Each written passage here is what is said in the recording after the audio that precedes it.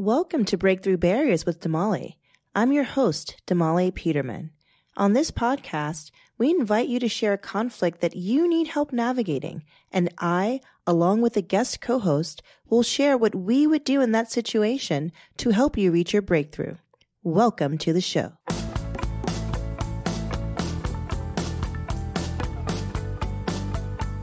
I'm sitting here with the amazing Ola, this artist of all this incredible work that you see here, and we're live from Art Basel in Miami. Ola, thank you for allowing me to have this interview right here in Context, Miami. Thank you for inviting me. Absolutely. How are you today?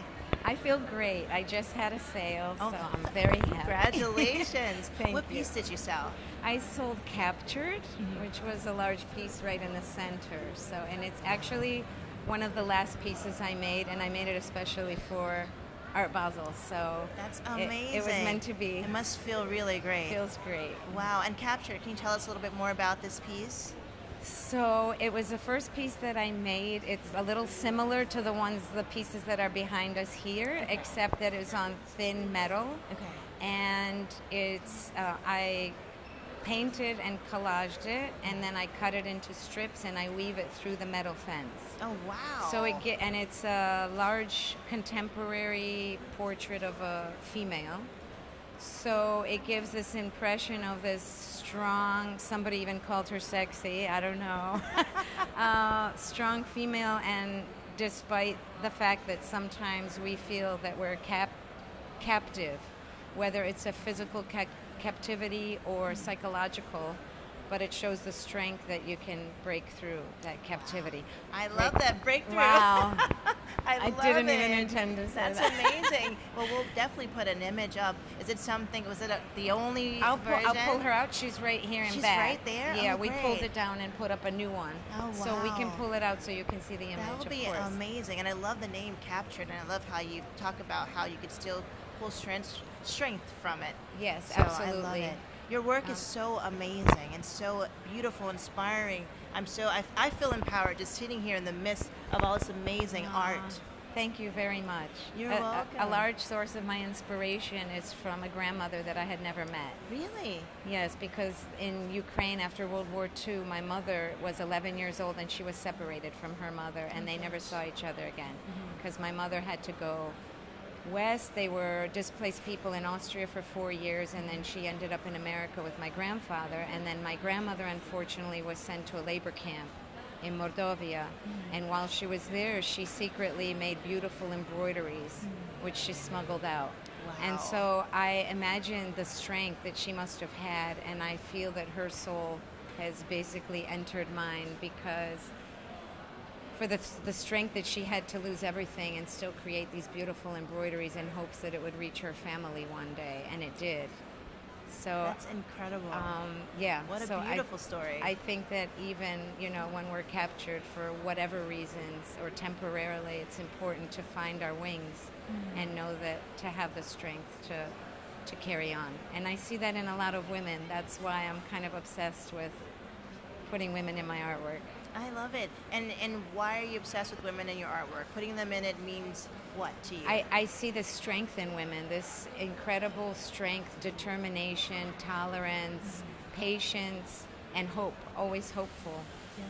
Yes, and I would also add, because what I love about art is that it's so subjective, right? Right. And when I see your work, I think about grit, tenacity, perseverance. Yeah. I mean, there's so much strength, hope, the same words that you use, but I also see like this quiet persistence that just inspires everyone. Yes, quiet persistence is a beautiful way to put it.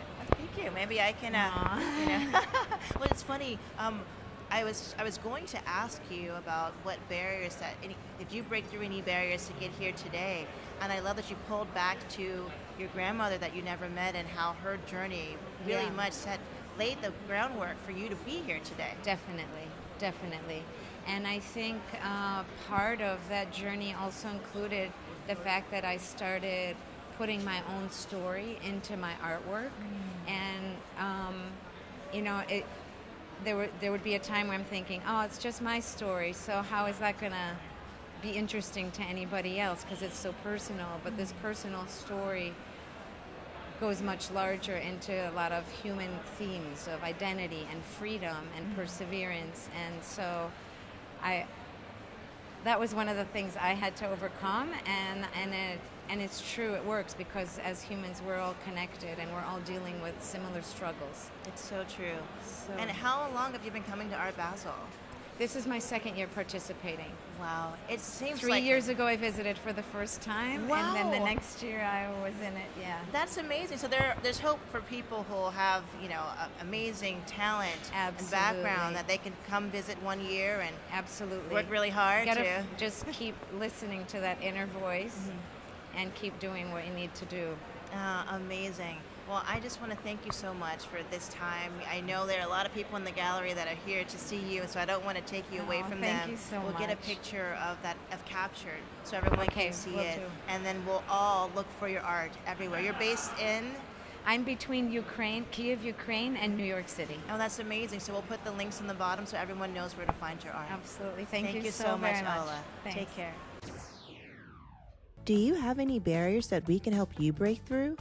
If so, you can leave a brief message at 646-363-6322 or on our interactive blog at www.breakthroughadr.com.